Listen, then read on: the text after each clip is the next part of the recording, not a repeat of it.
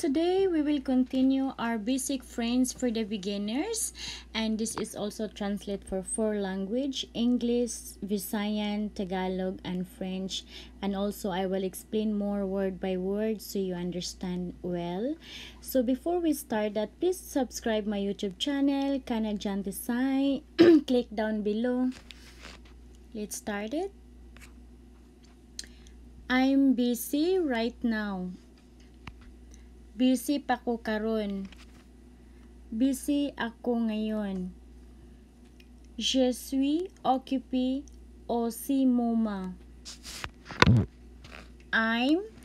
Je suis. Busy, it means in French occupé. Right now, it means au ce moment. Je suis occupé au ce moment. Next. How come you're not telling me? Nganong wala man ko nimo giignan? Bakit hindi mo sinabi sa akin? Pourquoi tu ne me dis pas? How come in French pourquoi? Telling in French dis. Pourquoi tu ne me dis pas?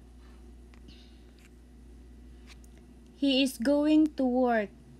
Padulong na siya sa trabaho. Papunta na yun sa trabaho. Elle va travailler. Elle va travailler. He is, it means elle va. Going to work. Travailler. Elle va travailler. She will be back soon. Mubalik rato og dali. Babalik din yon kaagad. Elle sera bientôt de retour. Soon, in French, bientôt, back, also retour. She will be back soon. Elle sera bientôt de retour.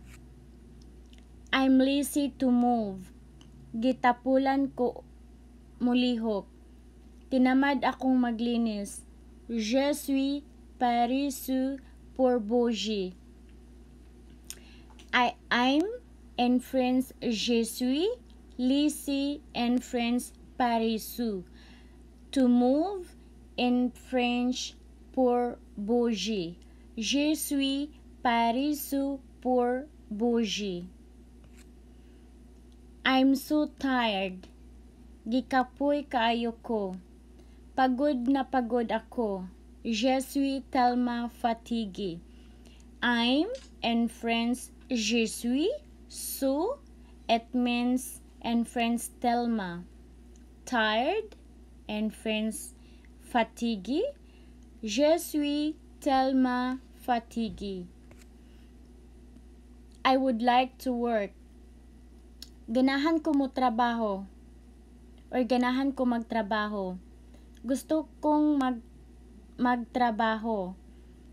J'aime travailler. I would like, in French, j'aime, to work, in French, travailler. J'aime travailler. I will be back right away. Mubalik raman dayon ko. Babalik ako kaagad. Je serai de retour to the suite.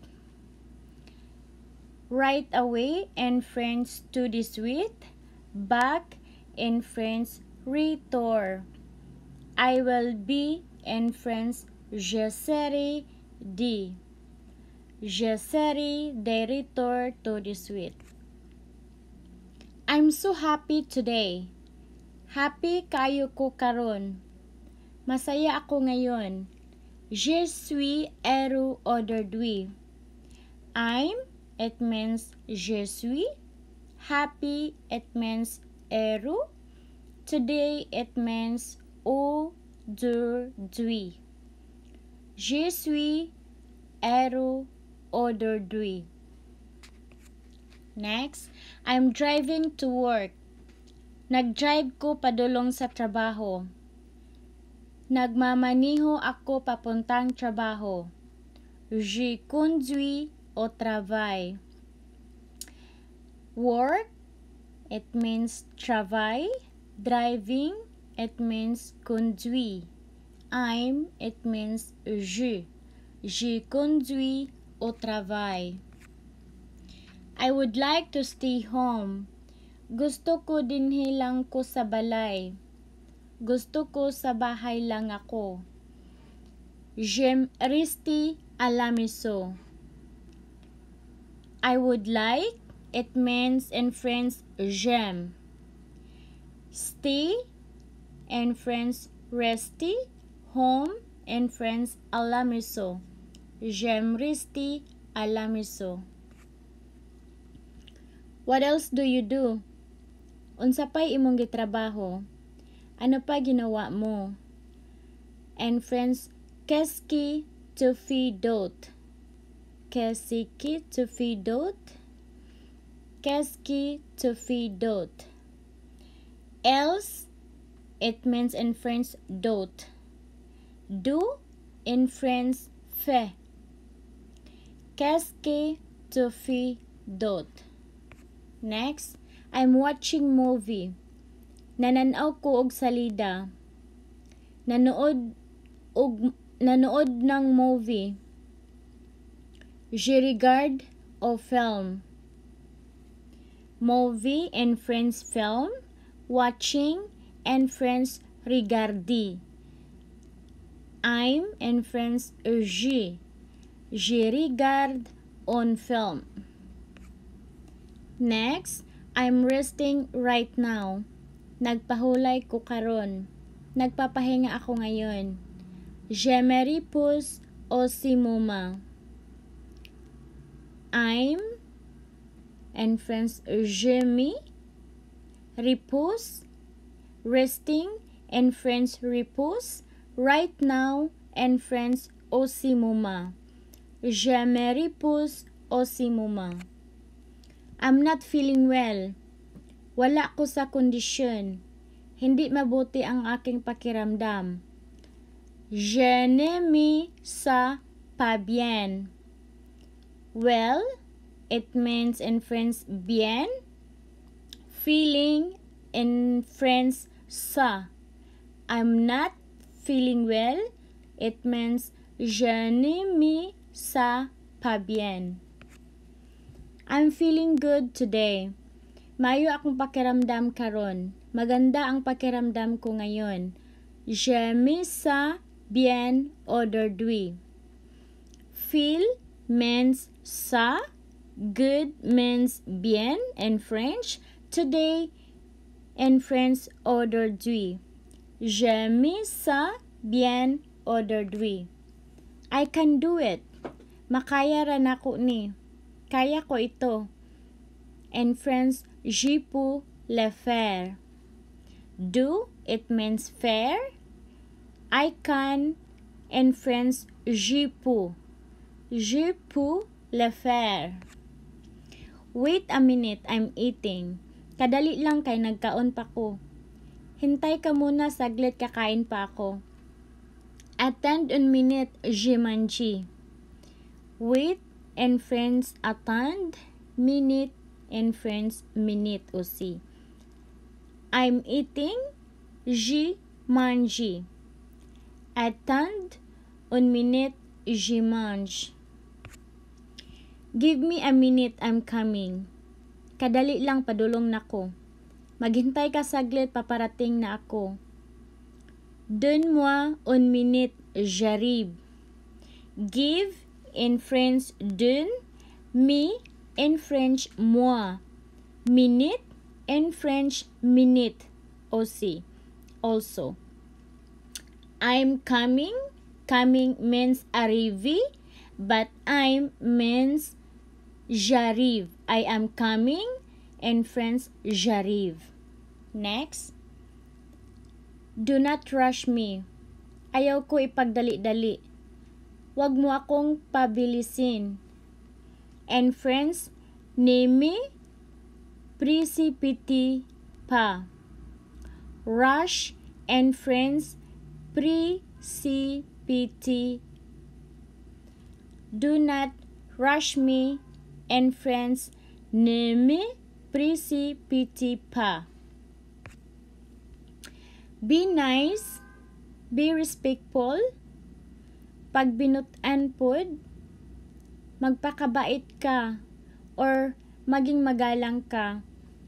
And friends, sois gentil or sois respectueux. Nice and friends, gentil, respectful and friends, respectueux. Be means sois. So, sois gentil, sois respectueux. Do not lie to me. Ayaw pamakak nako. Huwag kang magsinungaling sa akin. Ne me ma pa. Lie means ma. Ne me ma pa.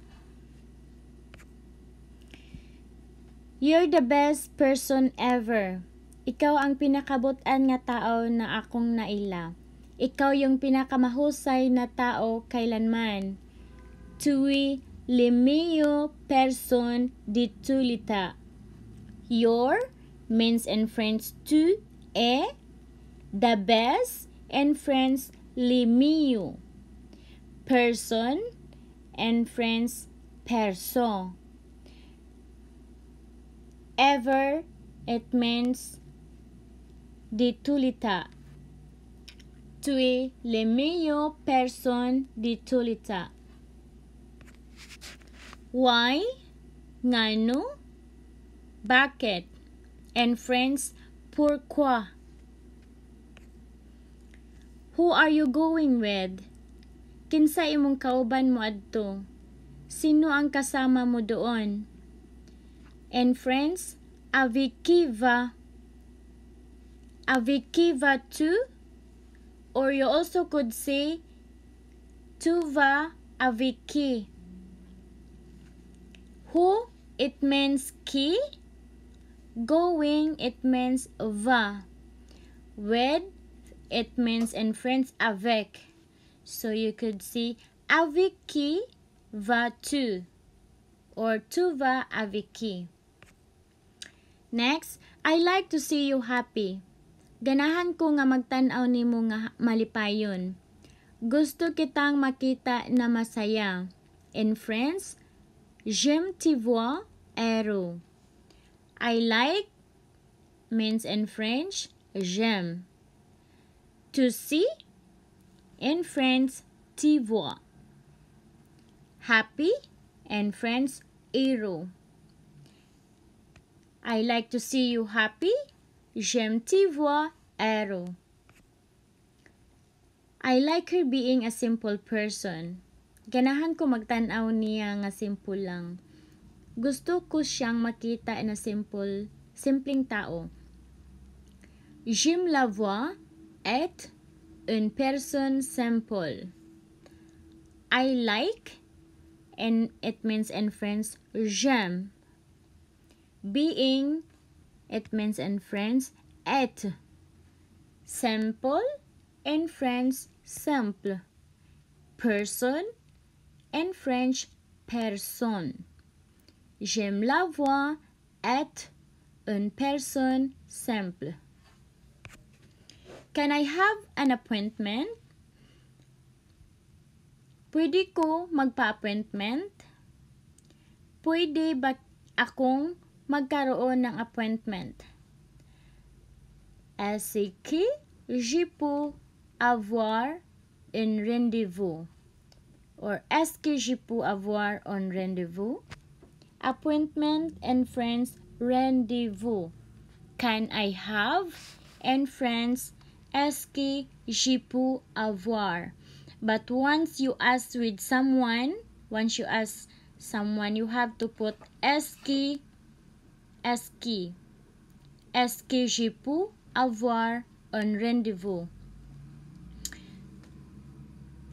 Next. Is it possible next week? Posible ba sunod semana? Possible sa susunod na linggo? Sa susunod na linggo. In French, est-ce que c'est possible la semaine prochaine? Next week, in France, la semaine prochaine. Possible in French, possible. Like I said, once you ask something to someone, you have to put est-ce que.